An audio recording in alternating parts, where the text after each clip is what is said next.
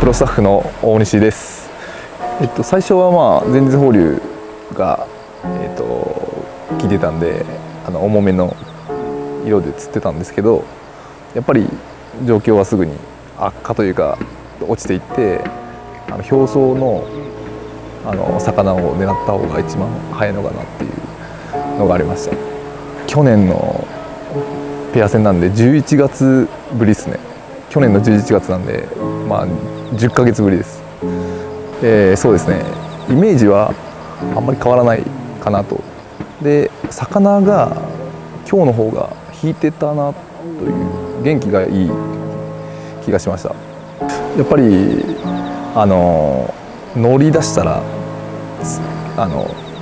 勢いが出るタイプなんで、その乗り始める前に出罠をくじくというか叩いといて、そのまま抑え込むみたいな、僕も加速するみたいな、先行はしたいんですけど、後からまくるというか後から突き放すイメージで、やります。そうですね、あまり大きい声では言えないですけど、マスクロート 1.2g とティーチ0503、それぐらいがメインかなと思ってます。いけるとこまではスプーンでいった方が僕はいいかなと思ってるんで、メインはスプーンでいきます。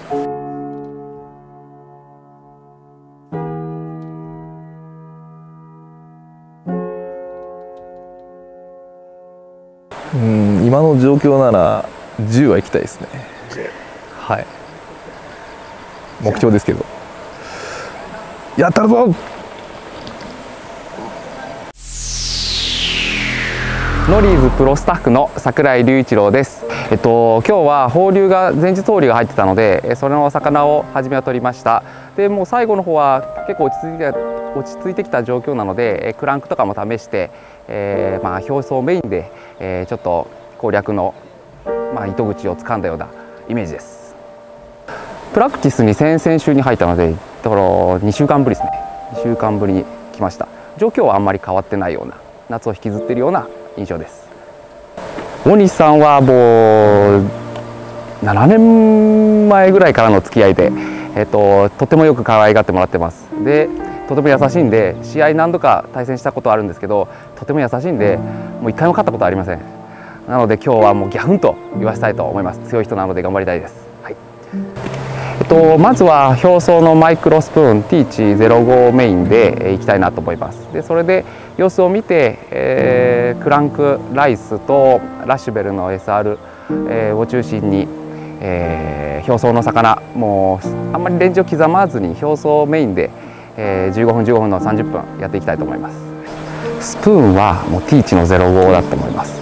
でクランクはライスの22のちょっとオリーブ系のカラーをもうキーだと思って、それをちょっとカラーローテしながら、それをメインで散らしながらやっていきたいなと思います。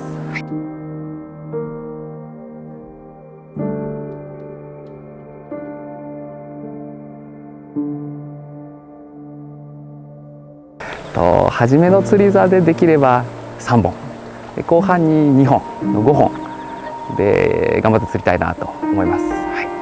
それも最低で、それ以上いけたらいいですけど、ちょっと状況的にそれぐらいかなという勝手にイメージしてます。大西さんは釣るので、確かに大西さんって考えると5本5本の10本欲しいですね。それぐらいの気持ちでごめんなさい、行きたいと思います。今日は先輩たちの胸を借りて、精一杯頑張っていきたいと思います。先輩倒すぞ、お願いします。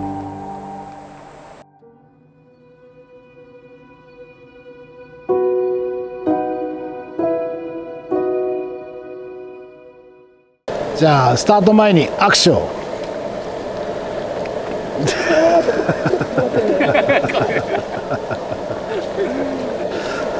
10秒前。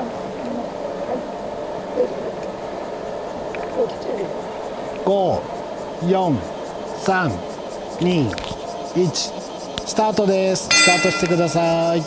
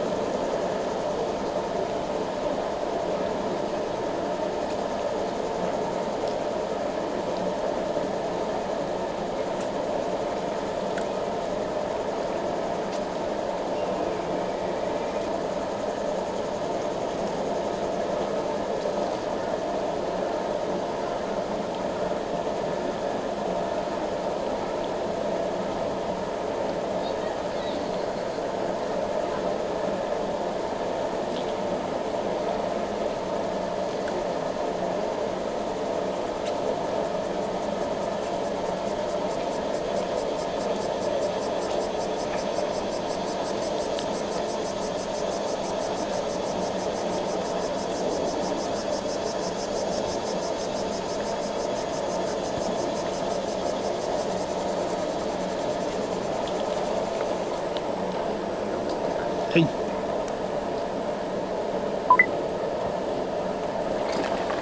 OK。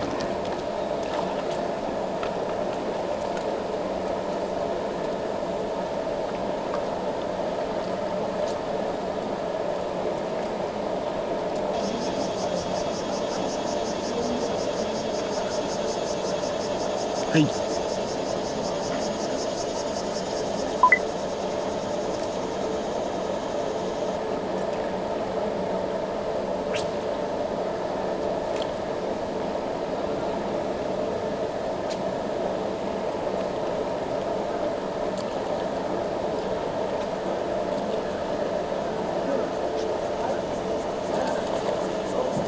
はい。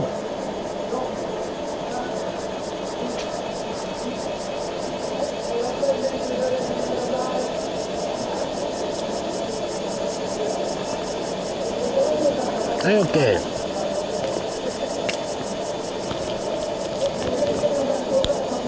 ライスさん丸キャッチ。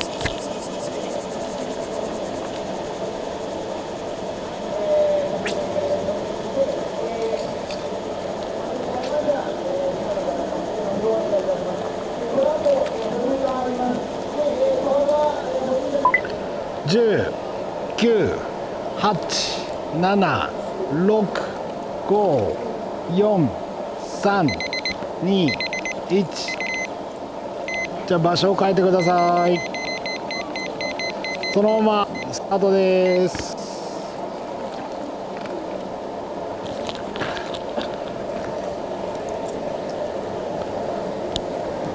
ただいまの結果11で OK ですかね。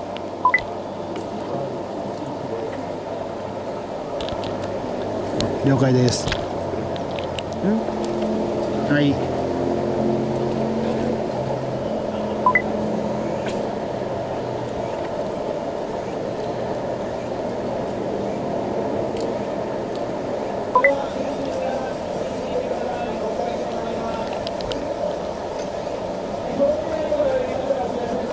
はい、OK。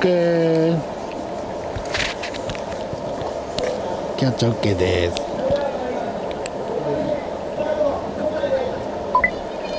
30秒前、10秒前、9、8、7、6、5、4、3、2、1、終了です。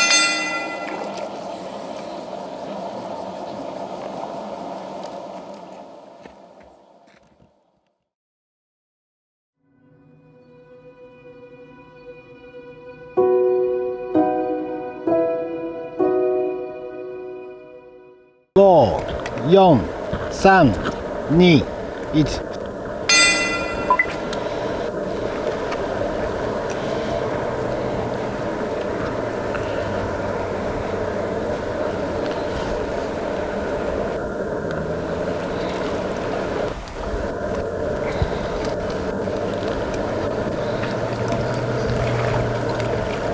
はい、OK。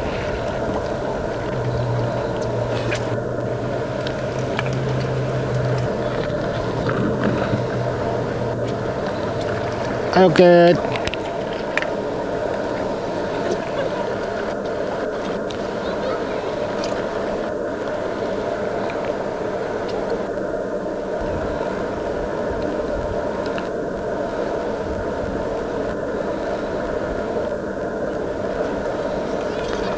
はい、OK。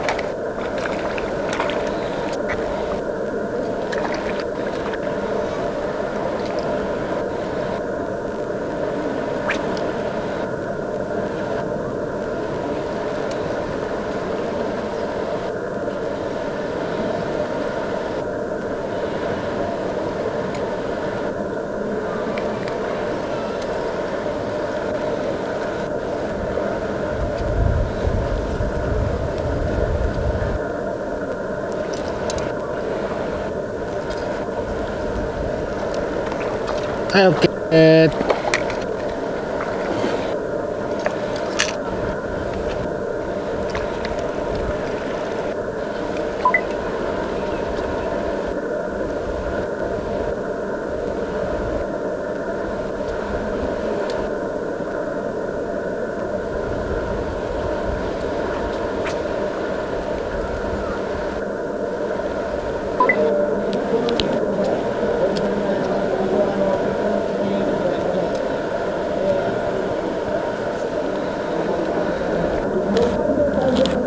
はい。オ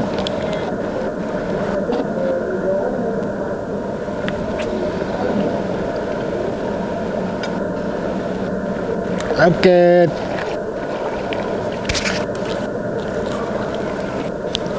すいません、今のも OK で、今多分桜井が3、大西が2です。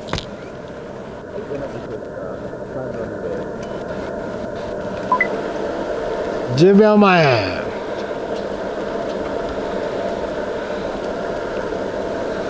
5、4、3、2。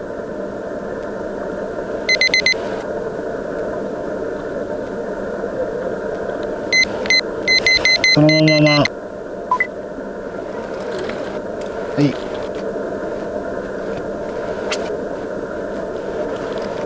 何分だった？ルーニーで18？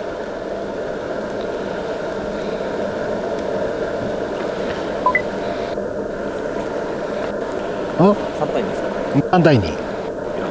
16。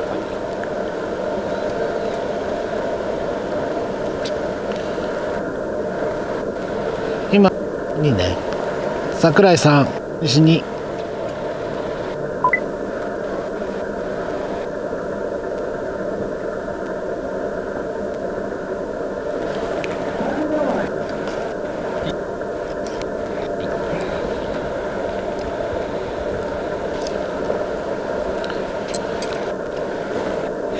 05？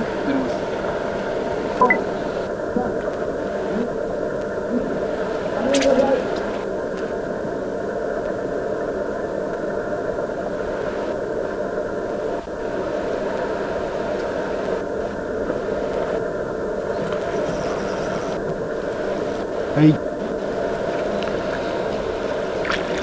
OK。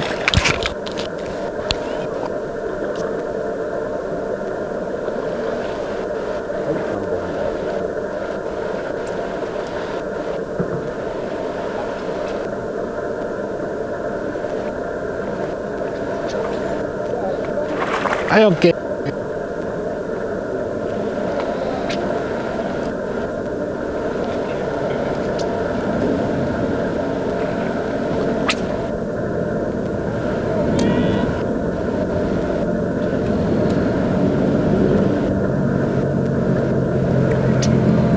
2分。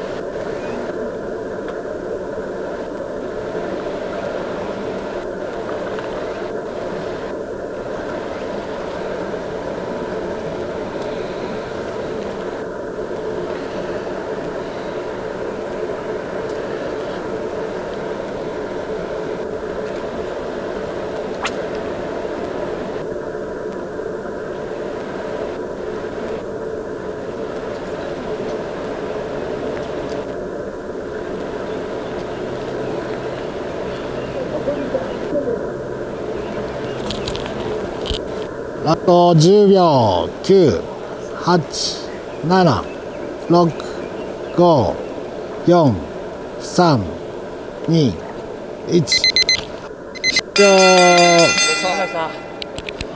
ということで、結果4対3で櫻井ので櫻井君が2勝したので3戦目はなし終了。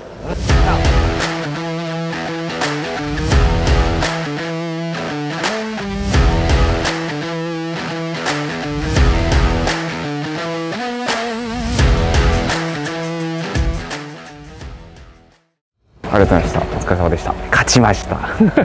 嬉しいです。人生で1勝目なので、これはもう後世に語っていきたいなと思います。